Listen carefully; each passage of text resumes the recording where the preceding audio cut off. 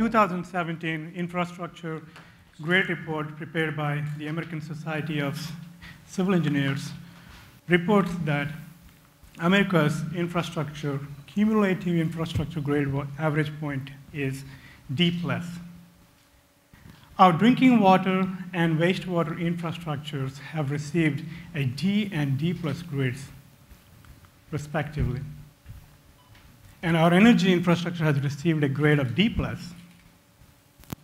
To just address or to update our infrastructure needs alone, we will have to invest over $1 trillion in the next 5 years. Needless to mention, water and energy are the two most critical and essential commodities for our sustainable development, without which it's almost impossible to imagine a life of comfort and happiness.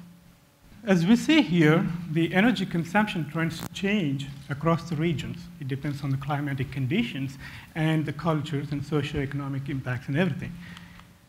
While we look at the domestic level, the specific energy consumption per person is about 28.5 kilowatt hours per day, that is per person. It can vary between 16 and 40 kilowatt hours per day. And where do we use our energy? We use our energy for space heating, lighting and other appliances, and water heating, and refrigeration, and air conditioning. We all pay our utility bills, right? These bills for water, electricity, and waste management, and they run into a couple of hundreds of dollars a month to a couple of thousands of dollars in a year. Depending on where we live, our bills vary. These homes are called homes of consumption. I call them vampire homes because they consume our energy, they consume our water, they consume our food. We consume food, but it turns into waste. They also take our money. Can we convert these homes of consumption into homes of production, where we can produce water, food, energy, and revenues? And of course, recycling has to be the core component of this scheme, new scheme. Now, when we think about this, yes, many of you can think about solar energy option and other water treatment systems, on-site water systems. I agree. We all know what to do. But these systems work in isolation. They do not provide eco-friendly and a comprehensive solution for all water, energy, and food needs at our domestic level. Let's take a look at a housing here where we have to address our energy needs at the domestic level. We said we could use solar energy, right? Because sun is the major form of energy on Earth. We could use solar energy, solar panels to convert the solar energy into electricity, and which could be used for our domestic needs. So if at all we can convert all of the south-facing roofs of our house with solar panels, the electricity produced through these panels is sufficient to meet our needs. At the same time, we can also produce surplus to be fed into grid so that revenues can be generated. So we know that story. We also can estimate how many of the solar panels we would need depending on our needs, and it also depends on the size and the capacity of the solar panels. Now, we talked about solar energy for meeting electricity needs, so that is taken care of. Let's talk about water needs at domestic level. I want to remind you, when we talk about water, it is a must that we have to talk about energy. Water and energy are two intrinsic commodities. They have an intrinsic connection that one cannot be produced without the other. We cannot produce energy without water. We cannot produce water or use water without using energy. So let's take example of wastewater that we produce at the domestic level. We all consume about 100 gallons per day of water that turns out to be wastewater or used water, right? Used water mostly contains carbon and nutrients. They're so-called pollutants. Current wastewater treatment systems are centralized, are based on aerobic treatment technologies, which are energy intensive, meaning that they have a cost and environmental footprint associated with it. They also release large quantities of greenhouse gases. They are unintentional, and therefore US EPA says that those are part of natural cycles in the environment. China, India, and USA are in the top 5 countries in the world that produce greenhouse gases that come from different sources. If we handle wastewater treatment on-site and treat the water to the level that can be reused and recycled safely for our domestic needs, then we could address water issues as well. So how can we do this? Here we're proposing something really transformative, this idea. We would never think about having an anaerobic digester embedded into the wall structures of dwellings, right? So if you see here, an anaerobic digester can be embedded into the wall structure that would treat or remove most of the carbon from the wastewater, and it produces biogas, right? Biogas is mostly comprised of methane, 60%, and the other 40% is carbon dioxide and other trace gases. Now, we are making an attempt to convert that energy-intensive process into an energy-producing process by moving from aerobic systems to anaerobic systems here. Now, this biogas that's produced is not suitable, or the quality is not enough to be fed into an energy conversion unit, which is typically a combined heat and power unit that produces electricity and heat simultaneously. So this biogas has to be refined.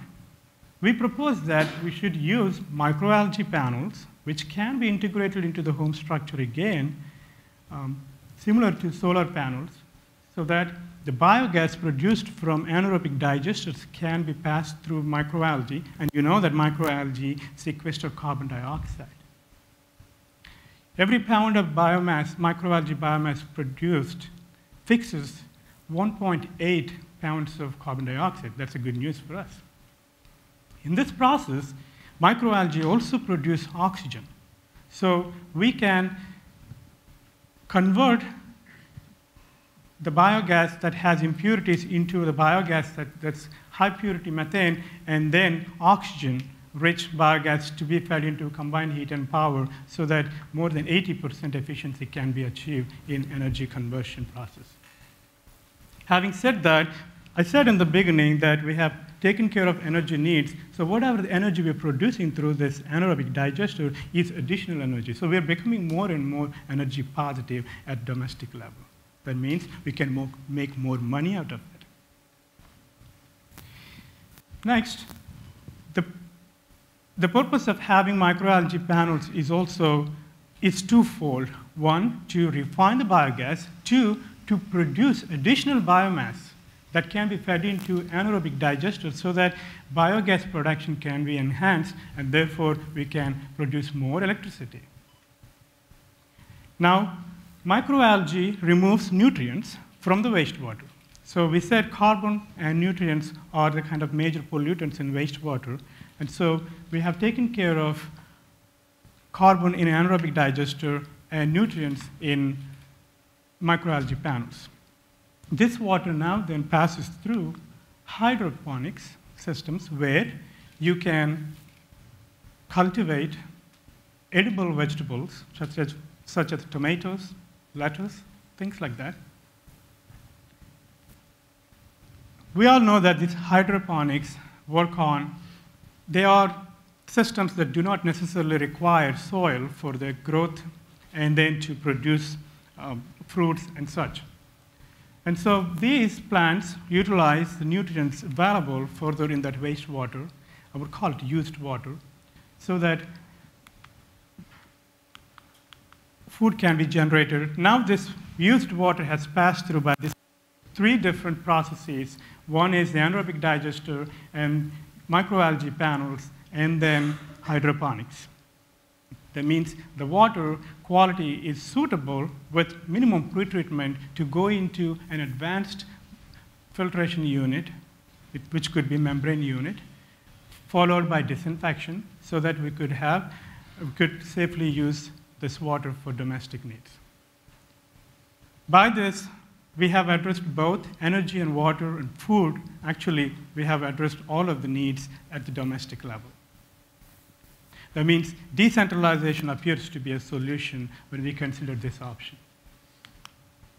So what are the challenges? It looks like very impressive, very promising, very interesting, but do we know everything? Yeah, we know everything. That means we know solar energy, solar panels, we know about microalgae, we know about anaerobic digesters, we know about combined heat and power systems. But individually, when they work in isolation, we do not know how they interact with each other when they are together, combined in a system, in a configuration. That is what the knowledge we need to develop here. So, first of all, we are proposing a dynamic ecosystem where humans are interacting with, dealing with their waste, interacting with anaerobic digester where there is anaerobic bacteria, and microalgae systems where we deal with microalgae, hydroponics where we are dealing with plants. This is a very dynamic ecosystem, and they're working in isolation, they're not working together. So we need to understand these different units and see how they are interacting with each other, and if we can develop a synergy between individual processes so that the benefits can be enhanced. Now, we also do not know much about combined heat and power at the domestic level, at the housing level, single dwelling levels. And integrating these combined heat and power systems in the attic area in the house, and integrating solar panels. I said that solar panels can be integrated on the roofs, but they do not necessarily have to look like exhibit pieces. They can be integrated seamlessly and efficiently into the roof structure, like if you use them in the form of shingles. They're called solar shingles. Technology advances so much that it wouldn't even look like you're using a solar panel for you to support your energy needs. Now, that means we also need to understand more about structural engineering and any issues to deal with that. A nutrient removal between microalgae system and a hydroponic system is very important because the food production capacity of hydroponics depends on how much of nutrients are available to them. And then we will have to worry about water chemistry and the final quality of the water. That is, again, a different area that we need to think about so that the water at the end is safe for consumption. Now, these ideas seem to be like, especially consuming our own water, used water, treating and consuming may seem to be awkward, but there are communities around the world and regions that are already considering because there are no options in those communities. With population growth and economic development, and we need also think transformative in that we look at systems from a different perspective based on scientifically sound principles and technologies that are reliable and sustainable. And when we have understood this integrated system, its feasibility, when we have optimized the system and developed a control and optimization systems, we could develop a human interface that can be user-friendly so that it can be adopted easily anywhere in the world, in any community, any housing. However, we may still have to deal with cultural, socio-economic barriers. We may have to deal with existing regulations and policy updates. We may have to deal with the governance issues. For example, when we bring in these new technologies, actually is going to bring a good impact, positive impact to the society, so that we are bringing local market, local business to, and we deal with domestic individual house levels. There is more employment, local employment, and local business and economic development. But however, there is an existing infrastructure based for drinking water treatment and wastewater treatment and energy production systems, how they would be impacted, and the other stakeholders' input needs to be considered here before this becomes a reality. Once we have to address all of these issues, actually, we need to adopt an innovative design philosophy. If you're an engineer or designer, you would know what it means by engineering design process. We all know those steps that we need to go through, or it's an iterative process. That means that we have to jump from step 1 to 10 at any time, or step 1 to 5, or 9 to 5, 4, whenever it requires. But what I'm saying here is that the innovative design philosophy, especially when we are developing eco-centered systems and sustainable communities and housing, that has to include empathy as its core component. We should be able to, as designers, as engineers, to be able to empathize with our customers and clients, put ourselves in their shoes, and be able to ask, what is the most desirable outcome out of this project? Then we can define our problem, define our goals and objectives and performance goals, and brainstorm ideas and come up with as many ideas, solutions possible, test and develop prototypes, implement, review, and improve, and continue to excel. When all this is done, it is possible to move forward. As we share this concept, I would say this concept is both transformative and disruptive. Transformative in the sense that we are thinking beyond the traditional boundaries here. We are taking new challenges. This is the paradigm, how we're looking at current water, energy, and waste management systems is changing here by the way when we take this approach to deal with them at a domestic level. It is also disruptive in the sense that it can be applied everywhere, anywhere in the world, and local businesses and employment can be enhanced, and so there can be economic development. Now, always remember that when we have to deal with things, we have to think global, but act local so that we can make meaningful impact.